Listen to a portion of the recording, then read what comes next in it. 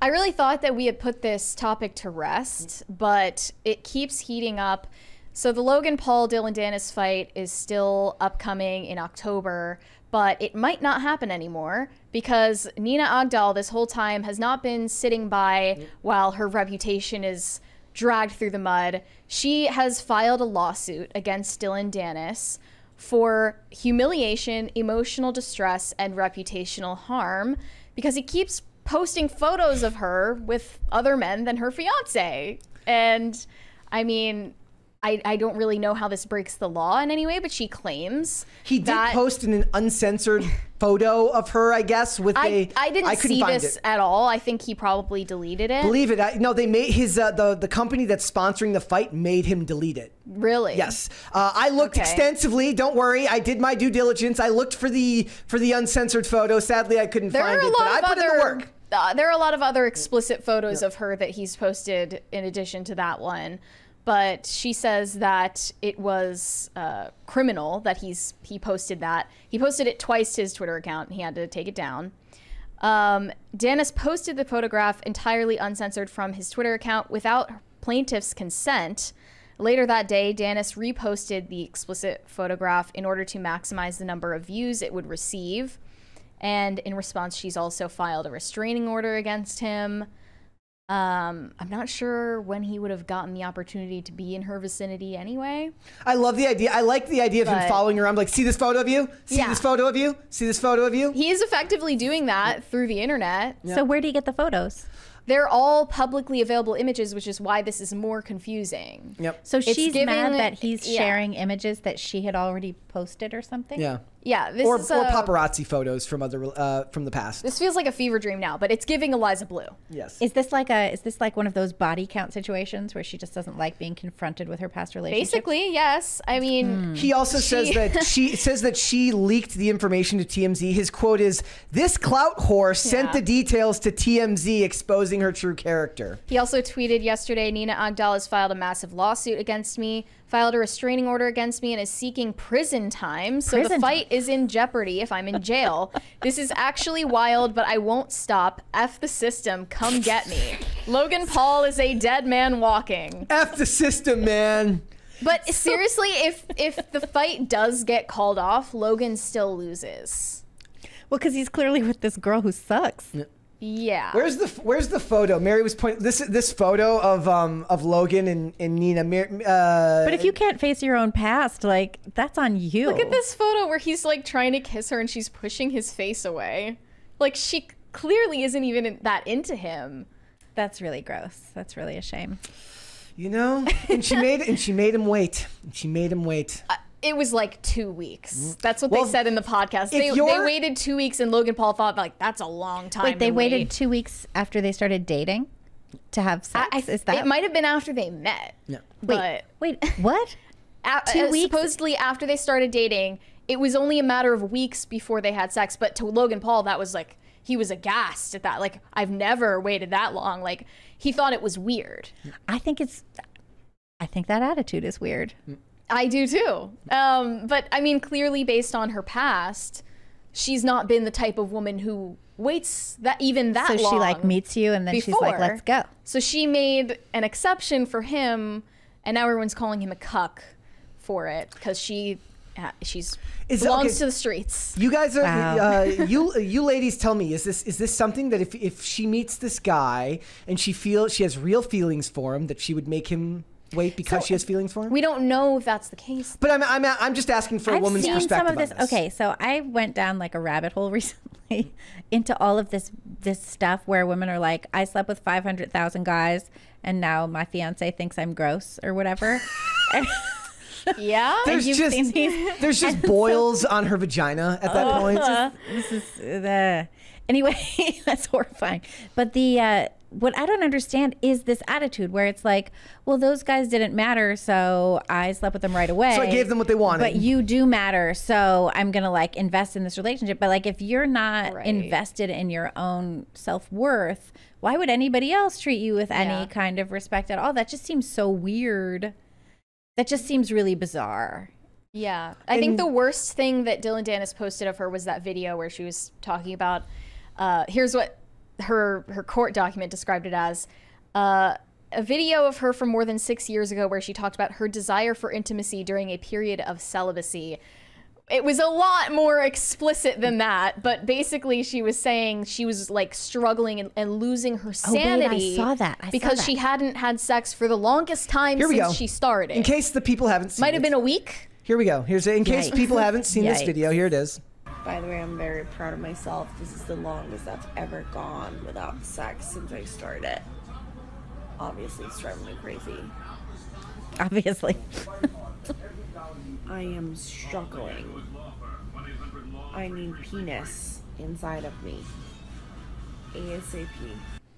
Like, all I want is like a big fat sausage just destroying my body.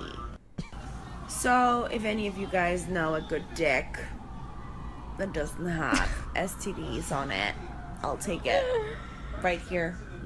So she's claiming that Dillon Danis hacked her Snapchat to get into her Snapchat archive and post this video.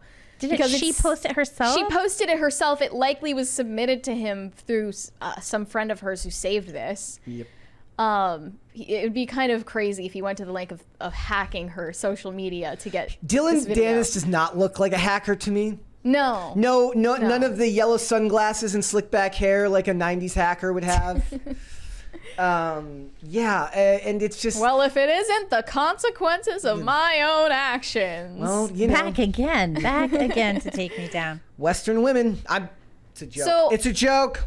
I mean, what mostly peaceful Latinas were talking about, it still stands, in my opinion. Like, there are guys who date hoes, marry hoes, and they know that they're doing it, but sometimes they just see the trade-off as worth it because she is probably really good looking, she's extroverted, she's nice and pleasant to be around. Because she's, interacted with so many men, the hoes often know how to make a man feel special. That's what they said. But not special enough to make him stay around.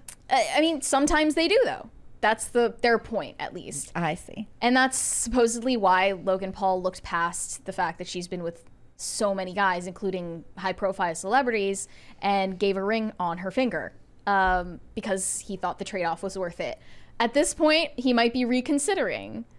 But his only option at this point is, you either break off the engagement or you stand for the girl, you defend the girl, and you go into the fight and you win the fight. That's the only option. You either need to two ways you can save go with that. her honor with your But you can't blood. do an underhanded emotional distress lawsuit over stuff that is getting posted that you can find on Google Images. Yeah, that makes you seem pathetic, especially if the fight gets called off because of it. It also makes him seem weak that she's doing all of this lawfare stuff. Yeah. He's like, don't do that. I'll take care of it. And he should be saying, I'll take care of it when we get in the ring. Right. Or, I mean, I think for sure redemption is a thing. And so, if you've had a lifestyle like this, I think you can, repent and be redeemed and all of that kind of stuff. I believe that that's true. Yeah. But it doesn't seem like that's what they're doing here. She's I mean, it does feel in a lot of ways like even if that's true, like it does feel like he's kind of like she feels like she's settling for him. And you don't want to be with a lady who's settling for you. Yeah. Yeah, I saw this tweet the other day that said, if you're single and don't want to be single, you need to either increase your value or lower your standards. If you do either one of these things, you're not going to be single anymore.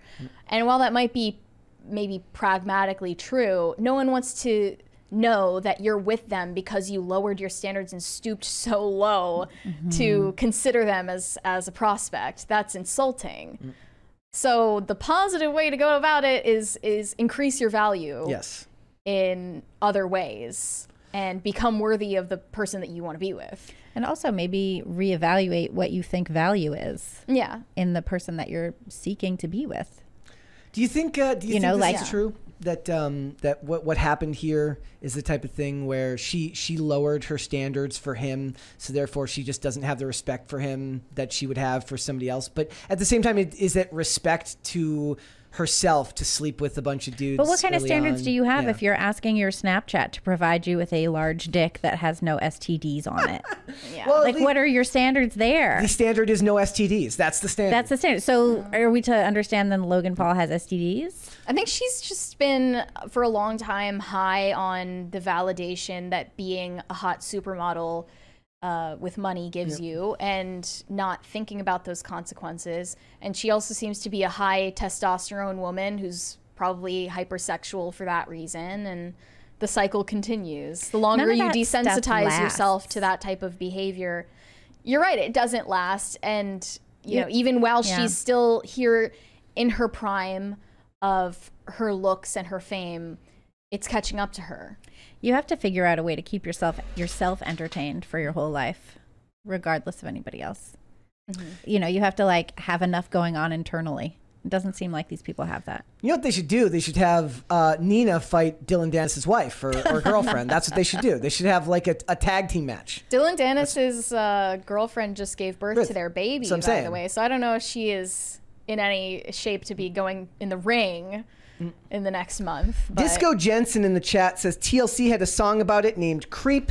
Red Light Special by TLC is the greatest TLC song of all time. Don't at me. I'm just saying. I had to. You know what they need to do? Logan Paul needs to get Nina pregnant, because you can't be mean to a pregnant lady. Oh, I don't think Dillon Danis care. I don't think he cares. People are mean to pregnant ladies all the time. Yeah, I don't think that's going to stop him from doing. It's just that. especially egregious to be mean to a pregnant lady.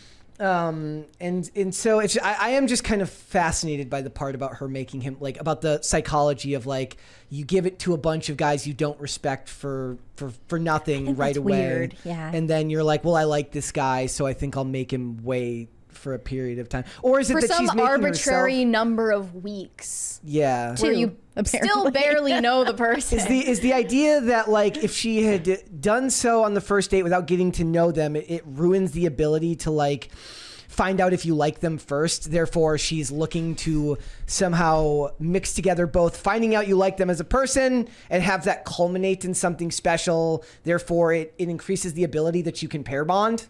But isn't he going to know about all of these other experiences that she's had? He didn't. He certainly does now. He didn't know about it? We don't know. We don't know what he knew. But I mean, she's a famous supermodel, and the paparazzi photos of her with people like Leonardo DiCaprio are all over the internet. There's no way that he wouldn't know. And he claims now that she's an angel who has only had long-term boyfriends her whole life. And he was the lucky guy that bagged her once and for all. And he's proud of that. But I think that he was too late to the punch. Like, he should have been, you know, you got to either commit to one way or the other. You leave her or you defend her from the very start. But he waited and wanted to see if it would go away, and it's only getting worse and worse. It's just getting worse, yeah. Which just makes him seem like a bad fiance for not coming to her defense very quickly. Also, it seems like a bogus lawsuit. It is. And she also is looking for unspecified damages, but wants no less than $150,000 per violation of federal law prohibiting the sharing of intimate images. She's like, look, for every line I said about wanting a large this, I want $150,000. That's what she says. To destroy her body. Yeah. She's referring to... I think we could introduce her to bratwurst. Yeah. I mean, you will get very fat. No, there are like bratwurst. It's a weird amount of photos of her on the internet holding hot dogs. Like, it's weird. Like Obama level. There are like a lot of images of her holding hot dogs, and I just don't understand the obsession with it. Yeah, it's really very weird. But she's talking about revenge like Bill de Blasio porn. And Obama also lots of hot dog pictures. She's talking about revenge porn here, right? Yeah. None of the stuff that he's posted, I think, is pornographic. Amounts to that. No, it's not. And none of it was privately shared to him or anyone else. Yep. It's all paparazzi photos, social media posts, things that were already publicly circulated. This is going to get dismissed, and then you're going to look like a Karen. I wonder if this stuff will become more prevalent to these, because look, between UFC and the large amount of like exhibition fights we're getting between like celebrities and social media influencers, if this is going to become even more common, because what this is essentially WWE for celebrities and influencers, right? Except for it's not. But none of it is performance. Yeah, it's real. It's so it's like the opposite of. Yeah, but it's the same level. But it's the same level of theatricality about it. So they could do this with all of this stuff. Like I said, they used to have the skits on WWE where they'd call Stephanie McMahon a whore, and that was like, and she had to be okay with that because it was written in the script that they would write about. There's like, oh, you slept with this guy, you slept with this guy, you slept with this guy, and it became part of the show. So I imagine that some of these guys will. Use this to their advantage, especially if it's a guy who's traditionally masculine, feels that he's a protector. How do you protect against a dude just being vicious on the internet? Like, yeah, you can't really do anything about that. Yep. I think a lot of the thought process behind this, Dillon Danis and his followers reposting these images, and it's a shaming tactic, is they think because women as social creatures behave based on what is considered socially acceptable right now, that, you know, if you shame this high profile celebrity woman for her past, maybe a lot of women who see that happen will correct course going forward or avoid those behaviors when they see that it's publicly shamed. Well, it's like women were told for this whole recent period of time that their purity doesn't matter, right? You had like, you can be a born again virgin, or really that purity doesn't exist in the first place. You had Planned Parenthood, you know, posting billboards and stuff about how virginity isn't even really a thing. Yeah. You had all of this stuff come out, and then it turns out that men do care about women's purity, and then as soon as men start caring about it, women care about it again after they've been told this whole time that it doesn't matter by all of the major leftist. All of those messages miss the point that like you should care about preserving your purity and mental health for your own sake. Right. It of course misses that. And the men are shamed for wanting the purity, and the women are shamed for considering it a virtue. Right. And then you have women who have like rehymenization surgery before they get married. The point is, women want so that they can say. And then there's like, I remember reading an interview about this. It was like in Teen Vogue or something, and it was like, then it hurts even more when you have sex the first time again, and you're like, what is even going on? But women want affirmation and approval for their choices. It's just fundamental to women's nature that men are the ones who take risks and don't care as much about social approval, and women care way more about receiving outside affirmation and group acceptance. And if they find out that a certain behavior will get them excluded from the herd, then maybe they will change their behaviors to conform to the herd. Well, I don't see that changing, but I think society's gone too far that direction. I think, but you can get way more temporary affirmation and approval from men by putting out. Yes, that's the key there. Nobody's innocent in that exchange. Yeah. It takes two to tango, right? But the point is, it's temporary. You know. Yep. It's at the end of the day. It's like, yes, we would love if men and women both valued their chastity, right? Or their value to one another in a relationship. But it's not like that anymore. Maybe we need new language for it so people don't think of the word chastity and purity and think, oh, that's nerdy, that's stuffy and churchy. Or just, or you make it sexy again, in which case then we're back to child trafficking. Yeah. Well, what Brittany Martinez of EV Magazine says is we need to make marriage sexy again. That's her point of view. How do we do that? That's like, be hot, get married, post photos of it. But I thought research said that the happiest couples are the ones who don't post each other on social, are the ones who just don't post a lot on social media together.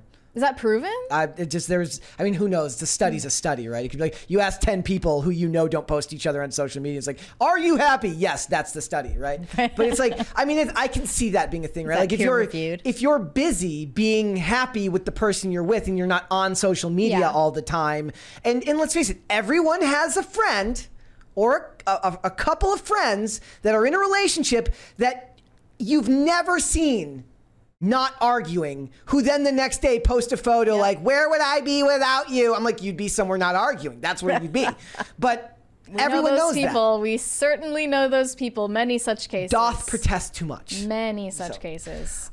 Thanks for watching. Listen to full episodes of Pop Culture Crisis on Spotify. Keep up with us on social media and make sure you subscribe and ring that bell so you never miss the show. Bye, guys.